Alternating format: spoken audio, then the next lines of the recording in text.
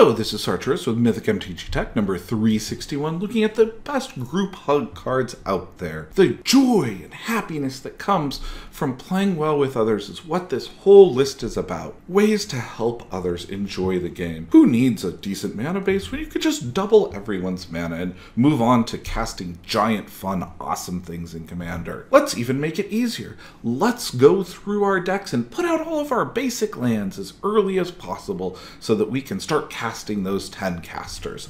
The number 8 spot here, I even have the option for no one to lose. We can all draw. I mean, that's really what you want out of a competitive game like Magic the Gathering, is the ability for all of us to get together and have a big hug for 8 mana and some time for it to hang out on the board. We can draw together. Howling Mine. What a wonderful card. Another card from the Alpha set. As you notice, this game was really designed for group hugs in mind.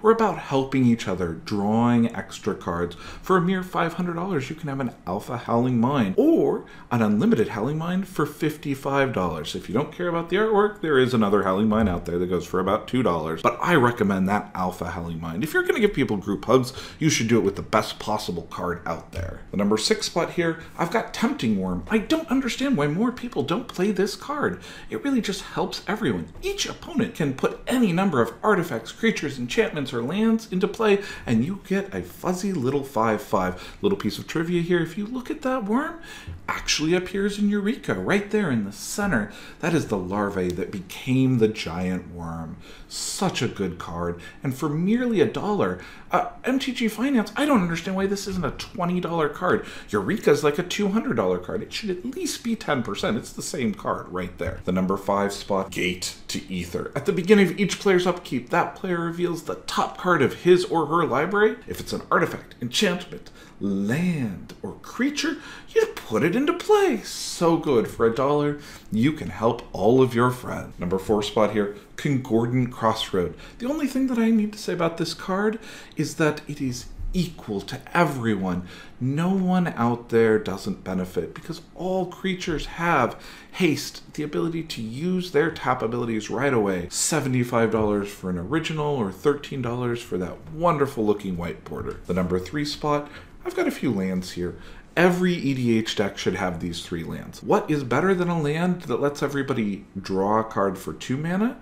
A land that gives individuals 1/1 spirit tokens, or even better, a land that you give to your opponent. I mean, this is really a token of selflessness when you take your turn to put a land into play and you tap it and give it to someone else. That's the spirit of caring that Commander is all about. The number 2 spot here, I've got the classics. Feldegriff, which is on the reserve list and getting a little bit spendy at $3. If you can't afford that, you can pick up the questing Feldegriff at a 40-cent price mark. But each of these allow you to help your opponents again and again for minimal effect to you. And in the number 1 spot here, we've got, I can't even pronounce this card. It is so cool. Each player may play an additional land on their turn, so it's got that ramp ability. And if you've got no cards during your upkeep, you get to draw 3 cards. So it's an ancestral recall every turn. I have no idea why this card is only a quarter. I would buy 100 of these so that you can put one in every single one of your Commander decks. This is how you make friends and influence people. What wonderful group hug card did I miss from this top 10 group hug list?